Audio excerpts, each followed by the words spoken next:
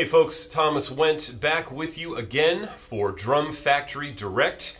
This is part of our ongoing series on some of just the basic fundamentals of playing jazz music on the drum set. This is our third lesson, and today we are going to be focusing in on the all-important ride cymbal beat. Probably one of, if not the most important aspect of playing this music on the drums. Now, it's a very, very personal thing, playing the ride cymbal, and the beat that we all use today sort of developed throughout the course of the music's history. And in the late 1930s, earliest 1940s, drummers went from playing the time on the snare drum and the hi-hat over to a top cymbal or a ride cymbal, what is most commonly called today. And it's a very, very personal thing. You can tell all of the great drummers in this music just by how they play the cymbal. You don't really need to hear them play anything else. That's how personal it is. Now, the basic beat that we use is really fairly simple. Sticking in basic 4/4 time for now, it's simply a quarter note followed by a dotted eighth, then a 16th note, another quarter note followed by another dotted eighth and 16th note. So if we play it very, very slowly on just the cymbal, it sounds something like this.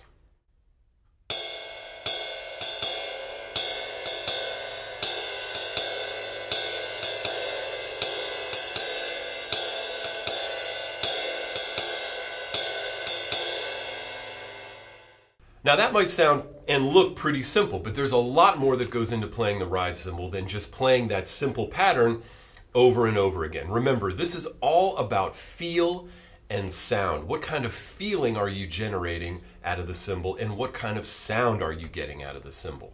Okay? And in addition to that, you want to make sure that your cymbal beat is consistent, and consistent over all dynamic ranges. Whether you're playing pretty loud or very, very soft and anything in between, you want your beat to be consistent. You want your cymbal beat to have a good weight to it. Not that it's heavy and plodding, we don't want that, but you want your beat to have meaning, if that makes sense. Now, if you're brand new to this, if you've never played any music like this before, the way that I would suggest you start working on it is get your metronome out and set it to a nice slow tempo, similar to the one I just demonstrated at, and just play along with your metronome, just that basic beat until that starts to feel comfortable. After that feels comfortable at that slow tempo, then add your hi-hat nice and strong on beats 2 and 4, and if you can, add your bass drum on all 4 beats at a nice light feathering volume, just like we talked about in the last lesson. Now, there are a lot of ways, after you get comfortable with the basic pattern and you can play it consistently, there are a lot of different ways that you can work on your cymbal beat and develop it. Personally, I really learned how to do this by practicing with recordings. All of the classic recordings in the jazz canon featuring all manner of the great masters. That's how I would suggest that you work on it. Now, recently, I had the chance to talk with the great modern-day master, Lewis Nash, and I asked him how he developed his cymbal beat. And this is just some of what he had to say. Check this out. I used to just set up a ride cymbal only, and I would play along with Jimmy Cobb on the Miles Davis recordings, like Live at the Black Hawk, The Kind of Blue, of course. Anything that had Jimmy Cobb, because there was something about the feel that he had that I was trying to emulate at that time. Mm-hmm. And so I felt like if I could capture that part, it was that prominent aspect of keeping time on the drum set in jazz, then all the other stuff would come. I could get that, but that feeling that happens on that cymbal is what oftentimes gets people phone calls for gigs. That is true. At least from our chair in the jazz situation. So that's one thing. And not only Jimmy Cobb, I did it with Kenny Clark. I did it with Philly Joe, with Max, just checking out how the master drummers, Roy Haynes, what they were doing, the subtle differences in their approach to timekeeping on a cymbal. And those subtle differences would have to do with touch, would have to do with spacing, would have to do with that kind of thing, you know. Mm-hmm. And so, and then I would experiment with where on the cymbal in terms of where you place the bead while you're keeping time, where on the cymbal allowed me to hear the sound back in a way that I liked hearing it back. So, I mean, so I was experimenting with those kind of sonic things early on. Mm-hmm. That's not necessarily a technique thing. It is in a way, but I was really checking out what the sound that was coming back at me and how I could compare that to the sound I was hearing coming from these records of these great players who I like. Okay, so after you've gotten comfortable playing this basic pattern on the cymbal, along with the hi-hat on 2 and 4, and a nice light feathering bass drum on all 4 beats, after you get comfortable with that, you can begin to start to vary the rhythm that you use on the cymbal. Now this is where the real artistry comes in, because this is when you can sort of interject your personal style into just playing the cymbal. Now, I'll show you what I mean. I'm going to give you an example by starting out just playing that basic pattern, and then I'm going to vary it just a little bit. Check this out.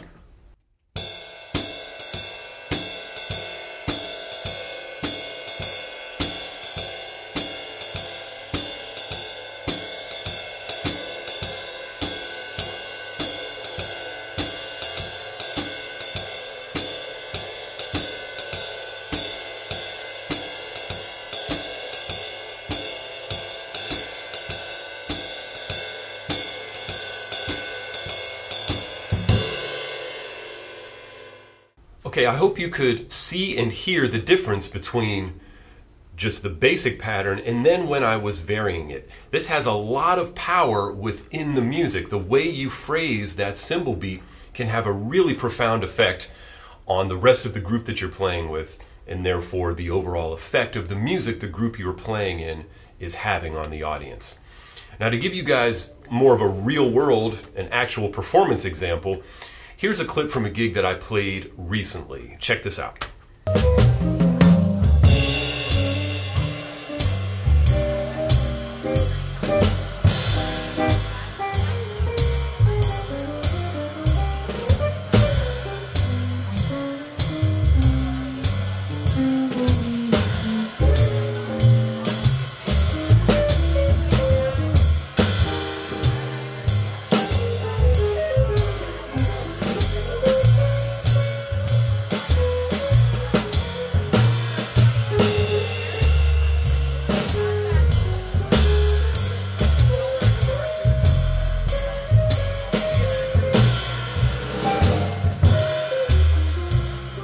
Okay, I hope that gave you guys a little bit more insight into what I've been talking about during this lesson.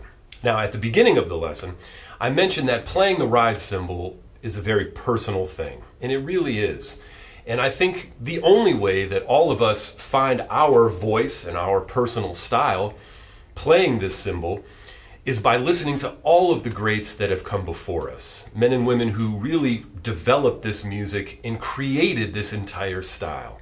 By listening to them, by playing along with their recordings, we really will be able to develop not only a good feel and a good sound, but ultimately our own way of doing it. Never be afraid of those influences.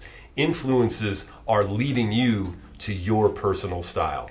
But it takes time. It's not going to happen overnight, and you really got to be in it for the long haul. You know, I remember way back in 1997, I think it was, December of that year, I had the great experience of listening to the Grandmaster Billy Higgins, now the late great Grandmaster Billy Higgins, at the Village Vanguard in New York City. He was playing with Jackie McLean, Cedar Walton, and David Williams. And I was sitting very close to him, right up on that back red bench in the drummer's seat, as it's known at the Vanguard. And Master Higgins had the entire band just levitating, all from the feeling of his cymbal. The sound and feeling of his cymbal was just all through the music. And it was really one of the most joyous and uplifting experiences that I've ever had. And I think of that experience all the time, and I think about the feeling that he produced from his cymbal and how that affected the music. We have a lot of power and influence in this music when we play it. And we want to make sure that we're influencing the music in a really good, positive, and beautiful way. And I think the way to do that is to listen to these great masters, to play along with their recordings, and to not be afraid to be influenced by them. It's a really, really wonderful journey. It takes a long time, but it's worth every bit of your effort. And hopefully one day, both you and I will be able to have the same kind of wonderful influence over the music that Master Higgins had way back in 1997. So until then, please continue to listen to this music, play along with these great masters, and as always, stay safe and stay close to the music. I look forward to seeing you again soon. Thanks so much.